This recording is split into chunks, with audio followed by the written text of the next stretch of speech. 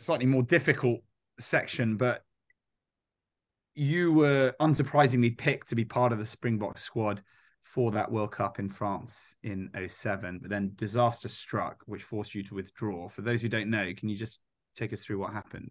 Before the World Cup, we were very excited, and I was part of that Bulls team that had just won the Super Rugby, so we were full of confidence, and I was playing really good also, and I was 22 years old, basically like at the peak of my, well, I'm saying at the peak of my career, but just playing really well, part of a great team.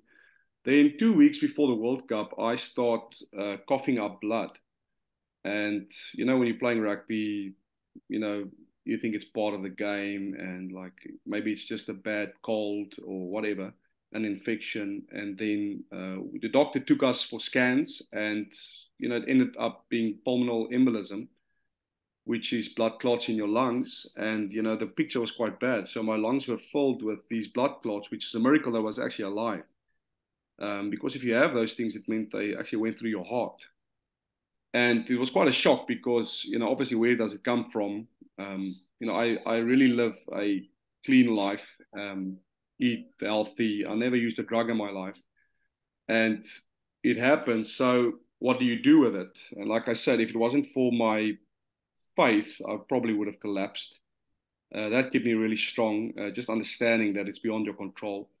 And then I had to withdraw from the World Cup because I couldn't play. So I had to withdraw from the World Cup, go on 6 months medicine, probably never going to play rugby again. So I took the route of using medicine and my faith, believing that I will play again. And I had to be on medicine for 6 months, didn't play the game, watched the Springboks win the World Cup. And then afterwards, I joined them doing the World Cup routes through South Africa. And you know what a feeling that could be, celebrating with everybody, but, not being part of it. But you have no control over these things. So, and then I was just fortunate to have another 10 years of my rugby career. So, yeah, it was quite a setback. But I mean, if you speak to any sporting or any rugby player, that's part of the journey. And nobody knows what happens behind the scenes, and the depression and the mental challenges you go through. I was still quite young, so I had still a long life or career ahead of me. So there was still, some positivity in that. I think if I had to heat it like at the end of my career, it would be a different thing. Did you notice anything when you got back, like in terms of your lung capacity or anything in terms of performance? Before we discovered it, I had a lot of difficulty breathing. That's where I actually, the night before we went to the doctor, I actually thought I was going to die because I was in the hotel room. I couldn't breathe while I was sleeping. I had a lot of difficulty, and you know how these things are. That's why I'm saying I have a lot of empathy with players, because you suppress a lot of things because you just go on because you're like a machine. And so I just thought, well, flip, I'm just having a bad infection or whatever. And then the next morning we had to go for scans. And so I had a lot of difficulty breathing. And then, yeah, we saw the scans, and, we saw the blood clots. And that's extremely, extremely dangerous, the fact that you have them and that you're actually still alive. So, and then you have to use blood thinners, injections, things like that to get rid of the clots, and then stabilize your blood again so you can get back doing contact sports. So that's why I'm saying it's a miracle actually that I could play again. I mean, they actually thought at the time you would potentially have to retire from more sports, didn't they? As a Yeah. blow to the head could have potentially resulted in you bleeding out into your brain and dying. Yeah, look, I think the game and the regulations on the game has changed also quite a bit. It's 50, almost at 15, 16 years ago.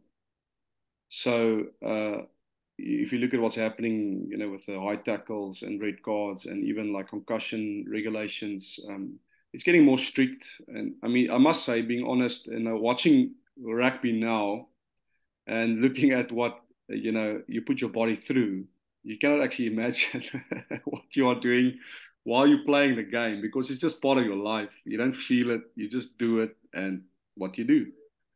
But I think scientifically, when doctors look at it, it makes no sense to them at all. The fact that human adult men are running into one another. with all the risks involved. So that's why I'm thinking the regulations, is becoming more strict and strict. I often stand at the side of training and watch a maul session, and I go, imagine bringing a random person that's never seen this sport before, and they watch a maul session where the forwards acting like complete idiots. Just 8 men just absolutely smashing into each other with a ball in the middle. And you sometimes you look at me, you're going, imagine you didn't have a clue. You'd be like, what is going on there? What a stupid sport. What is that? When you play, you don't think about it. You don't think about it like that. You love it. Yeah, exactly. Scrums, even worse. Love it. Yeah, scrums, amazing. Sorry, so what are these lot doing here? Oh, they're just going to all like bind up in a big mass and just weaponize their necks and try to dominate each other for a ball. How good. Yeah. I can't imagine playing at Loftus helps with the lung issue either. Like, been there a few times and altitude, like, I'm guessing it had nothing to do with it, but it's beautiful, eh? It's like it was one of our secrets. Well, it helped us a lot of times, but we got some proper lessons there too.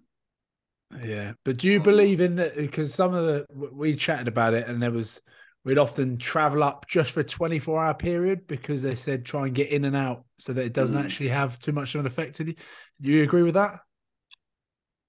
I think to a certain extent, but again, like everything develops. I think a lot of it's in the mind, but it's a fact. I mean, we can feel it when we go down to the coast, how much more oxygen you have. Right. But the reality is, I mean, the intensity of the game still makes you so tired.